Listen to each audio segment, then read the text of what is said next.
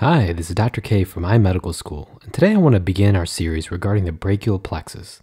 Make sure to check out our other free educational videos at our YouTube channel, iMedicalSchool. Follow us on Twitter at iMedSchool and Facebook at iMedicalSchool to stay up to date on our most recent videos, practice questions, and med bites of the week.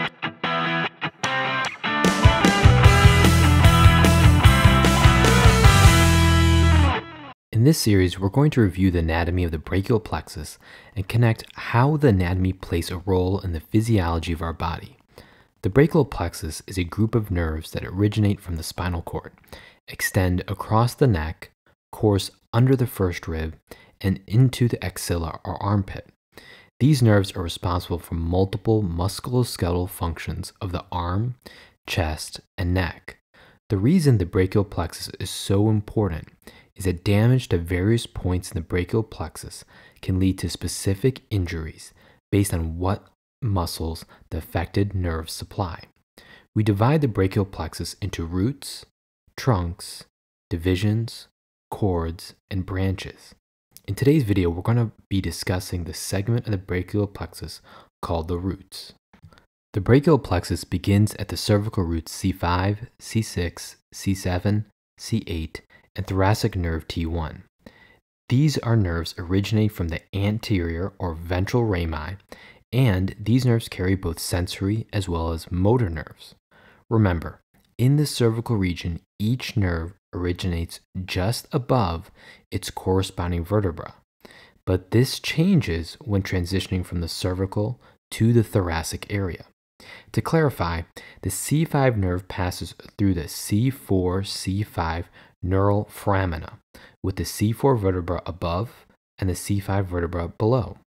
The pattern changes for C8.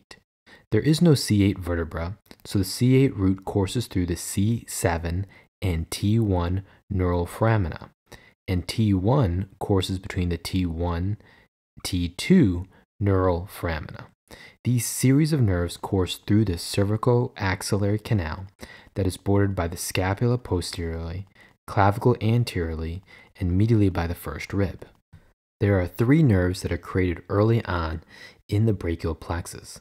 They are called the dorsal scapular nerve, the long thoracic nerve, and the first intercostal nerve. The dorsal scapular nerve consists of motor and sensory fibers of root C5. The dorsal scapular nerve passes through the scalene muscles and innervates the rhomboid muscles. They are called rhomboid muscles because they are rhomboid shaped. The rhomboid muscles consist of two muscles called rhomboid major and rhomboid minor. They lie under the trapezius muscle. The rhomboids arrive from the spinous processes of C7 to T5 and insert into the medial border of the scapula. The job of the rhomboid muscles is to pull the scapula medially towards the spine. In addition, the rhomboids allow the rotation of the scapula and holds the scapula to the thoracic wall. In addition, the dorsal scapular nerve innervates the levator scapula muscle. The levator scapula arises from the posterior tubercles of C1 to C4 vertebra. The levator scapula inserts into the superior part of the medial border of the scapula and aids in elevating the scapula. Dorsal scapular nerve injury is very rare, and given how uncommon it is, an isolated injury of the dorsal scapular nerve can be easily missed. Given the dorsal scapular nerve courses through the scalene muscles, heavy weightlifting that leads to enlargement of the scalene muscles can lead to impingement of the dorsal scapular nerve. Injury to this nerve leads to a burning pain in the medial or inner aspect of the scapula. The long thoracic nerve is the second nerve that originates from this segment of the brachial plexus. The long thoracic nerve consists of motor fibers of C5, C6, and C7. It innervates the serratus anterior muscle. The long thoracic nerve passes through the cervical axillary canal and flows in front of the serratus anterior. It is a very superficial muscle, making it prone to injury from a direct blow if the arms are outstretched.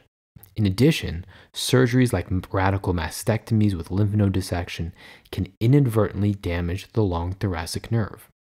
The job of the serratus anterior muscle is that it holds the scapula against the thorax. When the long thoracic nerve is damaged, it results in what is called a winged scapula. What happens is that if someone with a long thoracic nerve injury lifts their arm forward, or if they push against a wall with an outstretched hand, you will see the scapula on that side stick out of the back much farther than the unaffected side.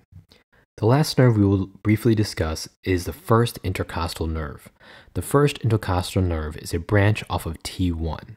The first intercostal nerve runs along the first intercostal space to create the first anterior cutaneous branch, though this may be missing in some people.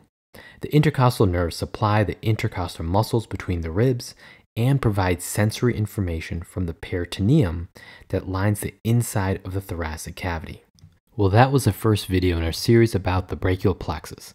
In the next video, we will tackle trunks and the rest of the brachial plexus in the next several videos. If you like this video, give it a like. Make sure to share this video with your friends and classmates. If you have any questions or comments, place them down below, and most importantly, subscribe. This is Dr. K from iMedicalSchool, and I'll see you next time.